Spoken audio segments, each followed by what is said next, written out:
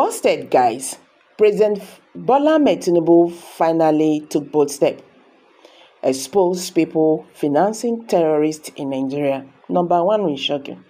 When I not say this issue of bandit financing, not be today, Nigerians don't they talk up. Who be those people when they do this thing? I beg, name them. We won't know our enemy. You understand? In this country, those people who have vowed that we're not gonna know peace, we will go hungry, all those kind of thing. During Muhammad Buhari time, yes, he said there are about 400 persons, or 400 and something persons, but they cannot name them. They can't shame them. They understand. They know why they can't do that. But make me hit this news, because the number of President Bola Tinubu own self, it go tire you. President Muhammad Buhari said 400, more than 400 persons. But now, Tinubu government is saying 15 persons. So where are the rest of them? Anyway, make we not talk too much. Let's hit the news and get the full details. But I said the number one person they called will shock you. If you are just joining us for the first time, please kindly subscribe to this channel and don't forget to give us a thumbs up. The federal government of Nigeria has reviewed the identity of 15 entities, including 9 individuals and 6 brewery, the change, BDC operators, and firms allegedly involved in terrorism financing. Details of the development were reviewed by the Nigerian Financial Intelligence Unit on Tuesday night in a document entitled Designation of Individuals and Entities for March 18, 2024. The document reviewed that the Nigerian Sanctions Committee (NSC) met on March 18, 2024, where specific individuals and entities were recommended for sanction following their involvement in terrorism financing. The Honorable Attorney General of the Federation, with the approval of the President, has thereupon designated the following individuals and entities to be listed on the Nigerian sanctions list. The document read in part.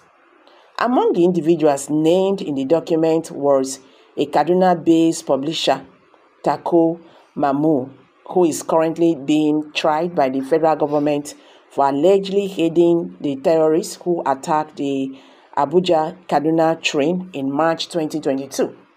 According to the document, Mamu participated in the financing of terrorism by receiving and delivering ransom payments over the sum of $200,000 US, $200,000 in support of ISWAP terrorists for the release of hostages of the Abuja-Kaduna train attack. Mamu is an ally of controversial Kaduna-based Islamic cleric Ahmed Gumi.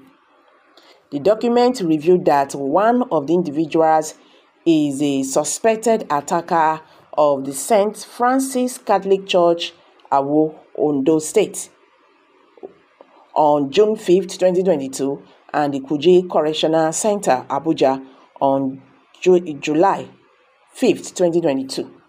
Another was described as a member of the terrorist group Sh0ck. The group is associated with the Al-Qaeda in Islamic Maghreb. The subject was trained and served under Mata Makata, aka One-Eyed Out. The NFIU said the individual specializes in designing terrorist clandestine communications code, and he's also an improvised explosive device IDC expert. The subject was also a gatekeeper to Asiru leader Mohammed Usman, aka Khalid Ali Bawai. Equally, he was a career and travel guide to acute cultivars in the desert of Algeria and Mali. He is into carpentry. The subject filed Kuje Correctional Center on July 5th, 2022, is currently at large. Another was identified as a senior commander of the Islamic State of West African Province, Okene. The agency said the individual came into the limelight in 2012 at North Central Wing of Boko Haram. The group is suspected of the attacks carried out around Federal Capital Territory and the Southwest Geographical Zone, including the June 5th, 2022 attack on St. Francis Catholic Church, Ondo State, in Ugo. Another was described as a financial carrier to Iswap Okene. She is responsible for the disbursement of funds to the widows, the wives of the terrorists, the fighters of the group.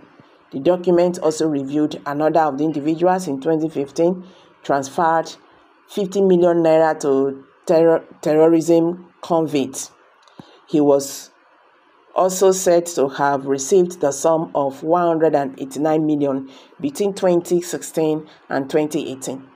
The same person is said to own entities and business reported in the UAE court judgment as facilitating the transfer of terrorist funds from Dubai to Nigeria.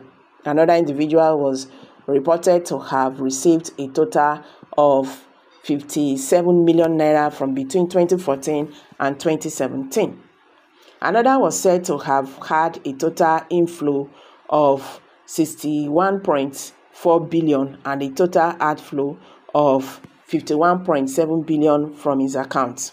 The document further revealed that in accordance with Section 54 of the Terrorism Prevention and Prohibition Act 2022, institutions and individuals are required to 1. Immediately identify and freeze without period notice all funds, assets, and any other economic resources belonging to the designated persons and entities in your possessions and report same to the Sanctions Committee. Report to the Sanctions Committee any asset frozen or actions taken in compliance with the prohibition requirements.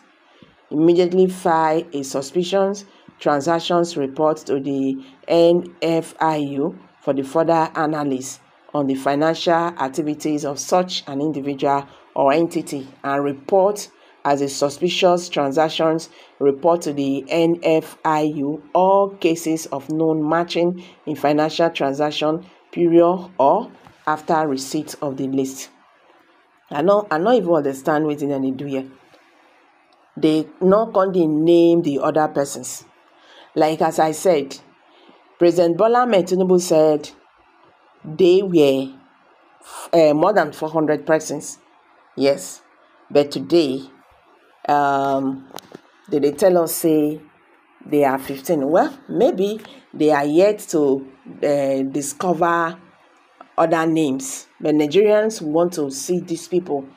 You see, I don't even know why this is happening. You see why they say man's worst enemy is the member of his household. Every name when they call for here now, when you hear all of them now from the north, they see your people, they suffer like this. Your people are suffering. You are killing your people. No, it doesn't matter. And you are calling the government to come and help you. And you are the one, destroying your own people with your own hands. So guys, when I don't hear the matter now, we dey watch to see how Nigerian government will end this one, how they go pursue this matter reach.